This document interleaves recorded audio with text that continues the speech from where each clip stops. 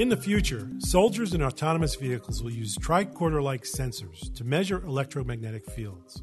That might be valuable information for navigation in a GPS-denied environment. That's the kind of capability we're interested in pursuing at the Army Research Laboratory. Hi, I'm Dr. Phil Perconti, the Director of the U.S. Army Combat Capabilities Development Command's Army Research Laboratory. Welcome to ARL What We Learned Today, a podcast where we talk with Army scientists and engineers about the science and technology that will modernize the United States Army and make our soldiers stronger and safer. Today we're going to talk with Dr. Kevin Claytor, a research physicist in the lab's Sensors and Electron Devices Directorate at Adelphi Laboratory Center in Maryland. Kevin, welcome to the podcast. Thanks for having me, Dr. Perconti. So, Kevin, how long have you been at the Army Research Lab? I've been here for 4 years now, fresh out from my PhD. Fresh out from your PhD. Mm-hmm. So what does that mean exactly? So it means that I did my PhD in magnetic resonance, and now I'm working in electric and magnetic field sensing. So it's kind of a shift for me, but it's really exciting. And it's also interesting to be able to see my work being applied to the soldier in a more immediate sense than it was in academia. And where'd you go to school? So I did my undergraduate at Rice University and my graduate at Duke University. What did you study at Duke? Physics. And there I was actually doing magnetic resonance imaging. Oh, talk a little bit about that. What does that mean? Sure. So in traditional magnetic resonance imaging, you're basically looking at the water in the body, and it gives you a nice image of the person inside. But you can't actually pick up chemical contrast. So recently, there have been improvements to imaging like chemicals, like carbon. So now you can actually target cancer cells, but you can only look at it for about a minute. So my work was actually being able to look at chemical contrast for much longer, like tens of minutes. That's a big leap to go from looking at chemical contrast in magnetic resonance imaging to working for the United States Army. So how'd you go from MRI physics to physics that U.S. soldiers might care about? Well, so one of the reasons that I like applied physics is that I can actually see where my work's going. And that's one of the things that I really liked when I came to ARL, was I was actually able to see how the physics that you're doing here is being transitioned into a product for your customer, the warfighter, and how they can use that to make their lives better, safer. So what are you working on here at ARL? So I'm working on a few different projects. One of the projects that I've been working on that we've been transitioning is called Mobile Power Meter. It's a way of measuring power without having to actually expose yourself to the harm of high voltages. So this is kind of like a remote power meter. I've seen power companies today driving down the street, and they're measuring power as they drive down the street. Now, do they have this technology already? So when they're doing the power down the street, they're usually just doing the magnetic fields and not the electric fields. They're not actually measuring the voltages. They're just measuring the currents. And they do have some technology, but it's invasive, so they have to have a trained electrician to shut off power safely and then install a device in order to actually measure power. So this really allows any soldier, they don't have to be trained to measure power and become as smart as a utility. So why is it important to measure electric fields? So the electric fields are actually what's governed in the power system, right? So you have generators which generate your voltages, and those voltages generate the electric fields. So when you have a power outage, it's not the fact that you turned off your computer, it's because the voltage has dropped. And so by measuring that voltage, we can kind of help determine things like the stability of the grid, whether you need to kick in additional battery backup power or things like that. I see. Do you think there are other areas, other opportunities where you might be able to take advantage of measuring electric fields? Oh, absolutely. So the power grid is basically bathing us all in this electromagnetic low-frequency radiation. So if you think about it, we're kind of swimming through 60 hertz fields. And we can use those for other applications. So while we were out and moving around taking some experiments at field sites, we're like, hey, we're getting obviously stronger signals closer to the power lines. Maybe we could use this for moving around the power lines or for avoiding power lines. So actually, before I started, we had a patent for avoiding power lines. And then when I started, one of the cool experiments that we did was we strapped a sensor to the top of the car and we drove it around town. And we're looking at using that now for navigation. Oh, that's kind of cool. So you think you can use it for navigation? What's the difference between using electric fields for navigation and, say, using the GPS, the global positioning system that we're all familiar with today? Right, that's a great question. So the global positioning system works by having a bunch of satellites in orbit, and they broadcast signals down to receivers on the ground. Those signals are very weak, and they can be jammed. Now, the power system basically is a ground-based system that's generating a lot of 60 hertz, and it's very difficult to avoid that 50, 60 hertz signal. We've even actually seen it by satellites in space. So, like I said, we're really, wherever you are on Earth, you're bathed by the signal. So by locking onto that signal instead, we think we have a good option for a denial-resistant method of finding navigation. Yeah, so this could become really, really important for the Army in the future, and for society in general, if someone were to take down the GPS system or the GPS signal were denied and people are trying to navigate. The fact of the matter is many of us, particularly the younger people, not me because I've been a scoutmaster for many years, I still know how to use a map and compass. However, many people don't because we rely so much on our phones. So being in a GPS-denied environment can be somewhat problematic and can be particularly problematic for the Army when you need to have assured position, navigation, and timing. So this is a way perhaps to use electric fields to do positioning without having to rely on a global positioning system. So where are you in this research? So like I said, exactly. The idea is that you can use this for measuring where you are, even in the absence of GPS signals. But there are still some outstanding problems with that, right? One of the things is that it needs good knowledge of where your source signals are. Similar to GPS, you need to know where the satellites are. Here now, you need to know where the power infrastructure are, where your power lines are. So being able to generate accurate maps of that and then run those through basically supercomputers to generate the field measurements that you'd expect to see is pretty challenging. Well, you're in an environment that you still understand where the power lines are. You still understand where the power generation plants are. So you really are expecting a stable infrastructure, is what I think I heard you say. That's right. But oftentimes in war, that infrastructure doesn't exist anymore. What do you think is your prognosis for the future of using a technology like this when you don't necessarily understand the infrastructure? So that's an interesting question, right? How do we update our maps when the map's changing? And that's something that I think is going to be kind of augmented by like AI ML in the future, for example. Artificial intelligence and machine learning. Right, exactly. So, well, if you're doing this on your phone might not be able to run the full computer simulation for the continental United States.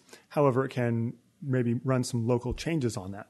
So by having, for example, a faster AI-informed field solver, we could actually update the maps kind of on the fly or make guesses as to how the maps should be updated. Okay, so I'm tracking you, Kevin. What I would like to understand a little more, though, is do you think this technology could work if soldiers were in a war environment where the power and the infrastructure was gone, the local infrastructure?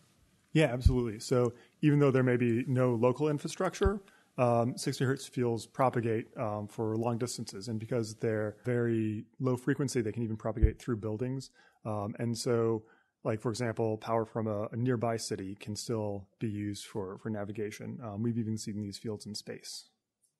So what do you think about the timeline for being able to take electric fields and apply them to an assured precision navigation and timing problem? How many years away do you think we are? I think we're a few years away from seeing like a demonstration of this in like a local city area. When do you think a technology like this might show up in the hands of a soldier?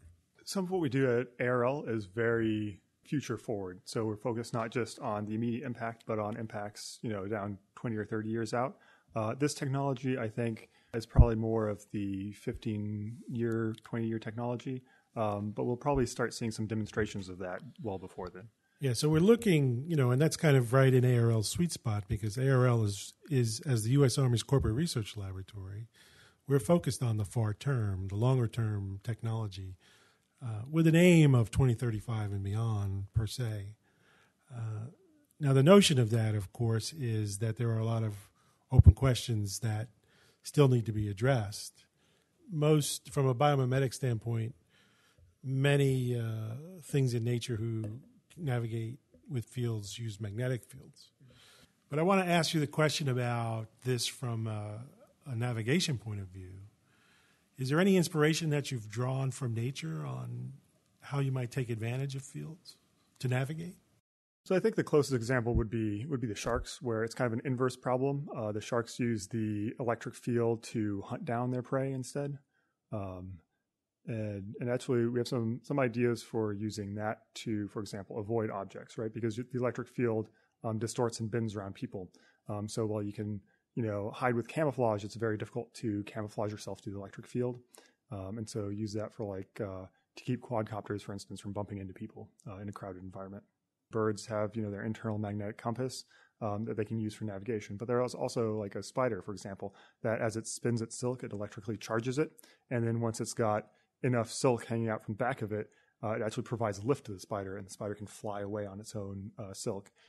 And so these are kind of, some of the things that we're looking forward to for applications as well, is use not just the magnetic field for navigation, but the electric field for navigation as well. Yeah, I think what's interesting about this is the magnetic field occurs naturally. And here we're really talking about using man-made fields, but in a similar way. So the notion that one can navigate using fields has been demonstrated in nature. Mm-hmm. The processors that these animals use, while they don't draw a lot of power, are fairly sophisticated compared to the technology that we have available. So I would assume that much of what you've said about artificial intelligence and machine learning is really why it's going to take us much longer to understand the problem and then to develop a technology that you could actually put in someone's hand. Because while it's almost trivial to sense the field, being able to understand that field, process it, put a neural network or some machine learning algorithm or some deep learning technique against it to make it useful is going to take quite a bit of research. So one of the reasons that we haven't seen this before is that while the physics is really well understood and we can model it and we know what's going on, one of the challenges with electric fields is that things actually interact with each other. So if you have one object, then you can know how that distorts the fields. But when you start putting in another object, that distorts the fields that the first object sees, which then changes things. That's what's called a nonlinear process. Now, as it turns out, computers aren't very good at doing that. Computers are very good at doing linear processes, but brains are really good at doing nonlinear processes. And so that's one of the reasons that we've seen this in animals, is because the brain can do all of these nonlinear connections, and the shark can hunt using electric fields very effectively. But AI and ML and deep neural nets and this neuromorphic computing, those are starting to move computers towards a nonlinear process. So now we can throw those tools at it and start doing kind of nonlinear estimates of the fields, and that's allowing us to do a lot of these new applications. That's very exciting. So I think that in the future you'll be able to make this connection between the physics of electric fields, the science, the computer science associated with machine learning, deep learning, other kinds of nonlinear compute processes, and to be able to bring this technology to our warfighters in a way that will help them navigate in areas where GPS is denied, the infrastructure perhaps does not exist, but we still need to get our soldiers connected together in a way that maximizes their effectiveness and allows them to maneuver around the battlefield in ways that will provide them with relative positions of advantage in the most efficient way. Let me ask you this question. What gets you excited, Kevin? What I really like about this is that this work is two things. It's doing physics in new and exciting ways. So I like, breaking things. Somebody in my code is a modeling and simulation expert. They give me their codes and I break it and come up with new things to do with it. The other thing is that it's, applied. So the things that we're making go out and help the warfighter. We're removing the warfighter from harm, or helping them know where they are and keep them from getting lost. And being able to see that impact actually is very rewarding. One thing I will always say is that we look to do disruptive research. That is research that will either change the way people think about scientific paradigms or will change the way the Army uses technology to fight and win its battles. Well, Kevin, thanks for the conversation. I find your work really interesting, and I know that in the long term, this is going to pay off for the United States Army. So thank you for joining me today. And to all of you, thanks for joining us for ARL, What We Learned Today. In upcoming episodes, we'll continue the discussion about the underpinning research that will build the Army of the future. Please consider liking and subscribing. Science is a journey of discovery, and we're glad you're along for the ride. For the Army Research Lab, I'm Dr. Phil Perconti.